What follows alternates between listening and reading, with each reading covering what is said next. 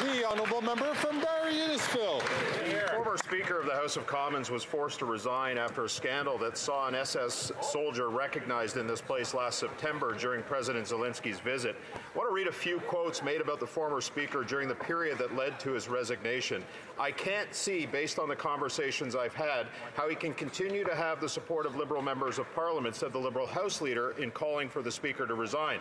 "What happened on Friday is completely unacceptable. It was an embarrassment to the House and Canadians," said the Foreign Minister. Yet last week, after months of denial, written evidence in an email came to light that the Prime Minister did, in fact, invite the same SS soldier to a government reception in Toronto. So where is the same condemnation for the Prime Minister from those cabinet ministers and Liberal MPs who threw the former Speaker under the bus? The Prime Minister and his office are guilty of the exact same sin as the former Speaker, and because he is, he deserves the same punishment for embarrassing our nation once again.